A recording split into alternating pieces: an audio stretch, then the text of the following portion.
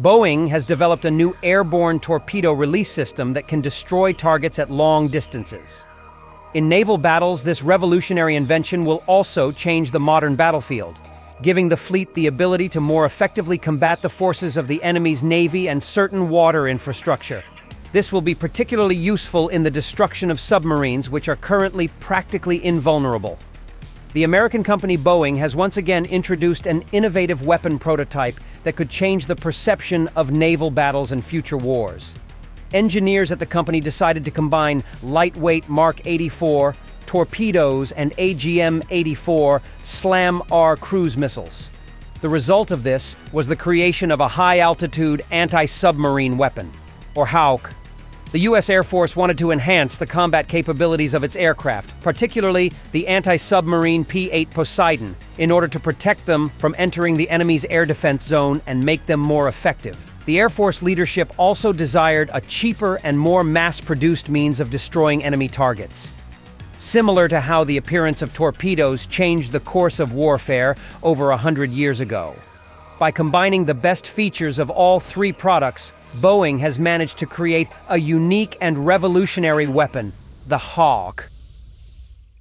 Like its predecessors, the high-altitude anti-submarine warfare weapon is designed on a modular principle. This means that existing torpedoes in the arsenal of the U.S. and allied countries can easily be converted into precision weapons without the need for special production facilities.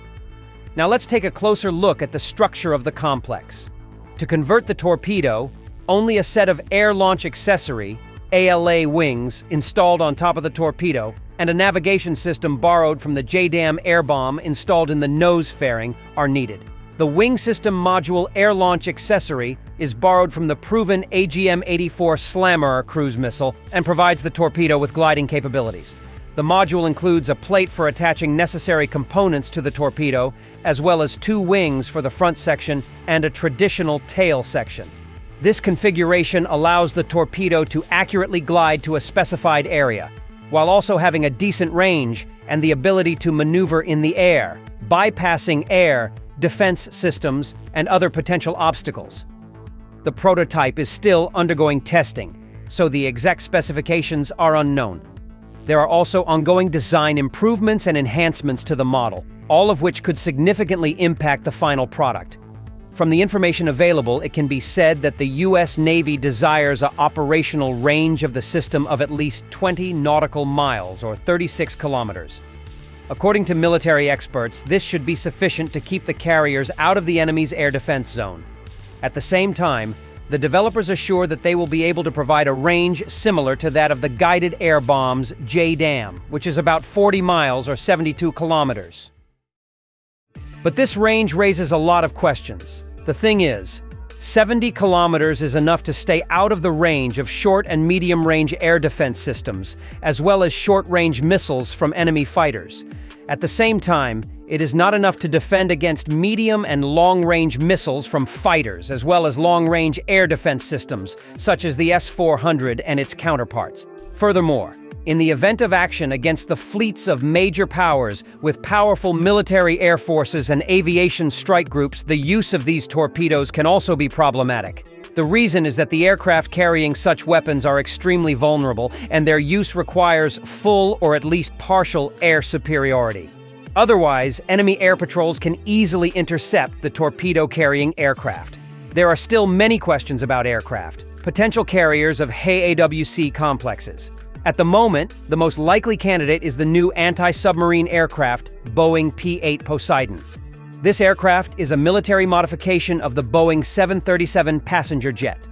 Consequently, it has large dimensions and is highly vulnerable to enemy air defense means. Among the candidates, transport aircraft such as the C-130 Hercules or C-17, as well as strategic bombers B-52, B-2, and B-21 may also be considered. Fighter jets and helicopters are also considered as potential carriers, but this may pose certain difficulties. The issue is that an air-launched torpedo is a rather bulky object, which may cause integration problems with a fighter jet.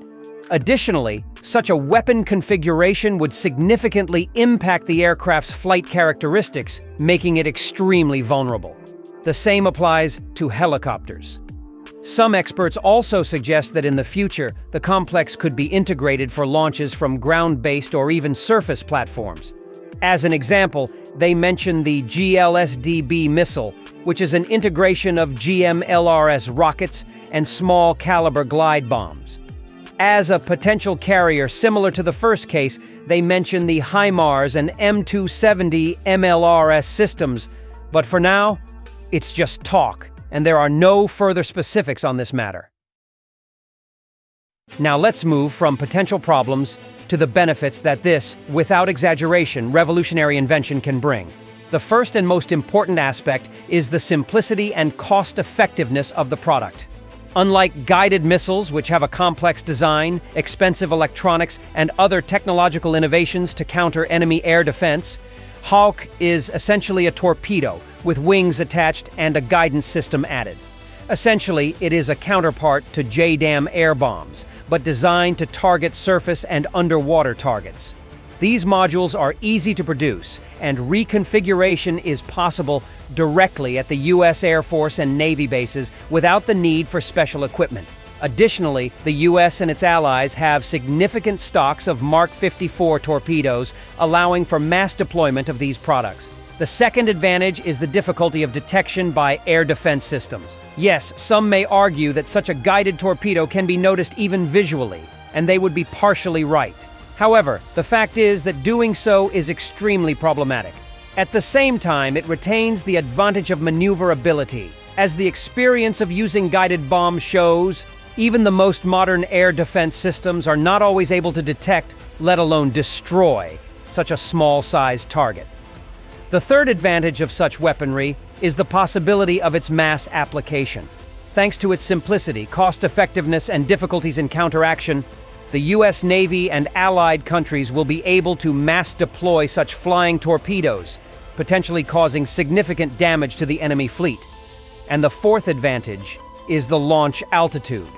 In addition to the aforementioned target detection problems, currently the carrier aircraft needs to descend from an altitude of 8 and 9 kilometers to a few hundred or even tens of meters, which takes a lot of time and puts the crew at additional risks. By using new technologies, this drawback has been turned into an advantage, as the higher the launch altitude, the greater the distance the torpedo can cover. Accordingly, the risks for the crew are significantly reduced. Now, let's talk about the potential tactics for using this weaponry. First and foremost, we are talking about the destruction of enemy submarines, which are practically invulnerable today. In most countries, their submarines are carriers of strategic weapons, including nuclear ones, and in the event of a global conflict, they are relied upon to play a role as one of the main striking components, covertly striking at the enemy's strategic rear. Currently, Americans rely on classic methods of combat, including their own submarines and naval aviation. In the case of submarines, from the moment information about the potential location of an enemy vessel is received to the moment of the strike, several hours may pass. During this time, the submarine can easily hide. The second method is even less effective, as the chance of one submarine encountering another in the vast expanse of the ocean is extremely small. Even considering the possibility of external target designation, there is still the problem of how to catch up with the enemy. In the future, thanks to the HAAWC system, the carrier aircraft, after receiving external target designation, will be able to release a guided torpedo in the area where the potential enemy is located. The torpedo, after detaching from the wing, will surface and search for the target thanks to an advanced guidance system. All of this significantly reduces the time from receiving information about the enemy to delivering the strike. The next potential targets could be the enemy's aircraft carrier strike groups, particularly the aircraft carriers of the People's Republic of China. The thing is, it is very problematic, if not impossible, to destroy such a group with the existing means today, except for nuclear weapons. Thanks to guided torpedoes, carrier aircraft can make a mass launch against the enemy's ships, causing significant damage. In addition, the aircraft can operate far from the coast and be covered by friendly air defense. As of today, no country has officially expressed interest in acquiring such weaponry. However, considering the global trend towards militarization, this could change in the near future.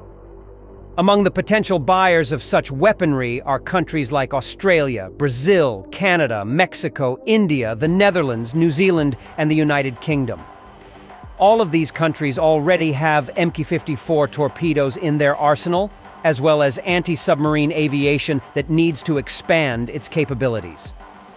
Additionally, no other country has announced the development of a system similar to HAAWC. It is possible that there are undisclosed developments of such weaponry, or other armies are simply awaiting the results of testing from the American side, which is not known to us. In the near future, we may see the use of winged torpedoes on the battlefield in Ukraine, similar to the use of winged bombs GLSDB. Existing Su-24 bombers or potentially future Western aircraft, such as the F-16, could become carriers of such weapons. In this case, developers and customers will be able to fully assess the use of such a system in real combat conditions, gaining invaluable experience. Ukraine, in turn, will receive an effective means to combat the Russian fleet, including submarines, which are currently invulnerable. In addition, there will be the possibility to strike at ships in their locations, including in densely populated areas such as Sevastopol and Novorossiysk, which is currently practically impossible due to the potentially large number of civilian casualties. In such a case, Ukraine will also have additional capabilities to strike at sea platforms, observation posts, and crossings, including the Crimean Bridge. Thank you for watching the video until the end. Please subscribe to us. Don't forget to click on the notification for the next videos, and also leave a like and a comment. All of this helps in promoting our channel and makes the videos more interesting. We wish everyone a good mood, and until we meet again.